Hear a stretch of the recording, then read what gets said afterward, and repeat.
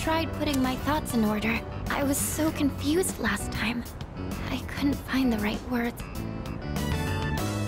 I've said before, but I have a bad habit of thinking negatively.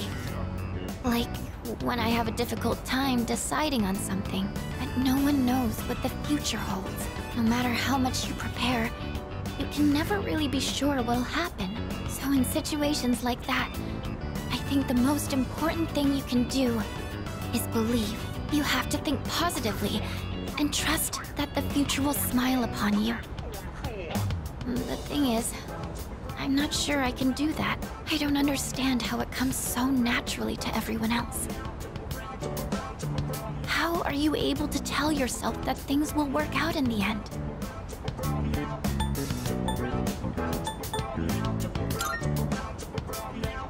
Oh, I see.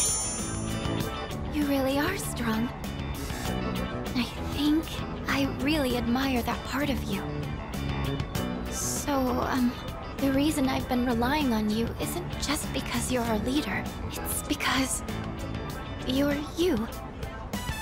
It needs to be you.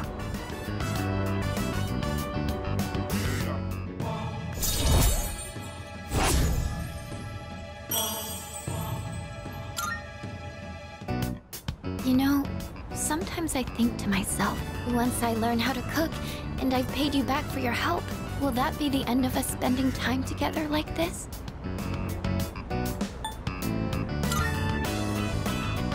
But it wouldn't be the same. There's other people at the dorm, and I know how everyone depends on you. I can't get in the way of that.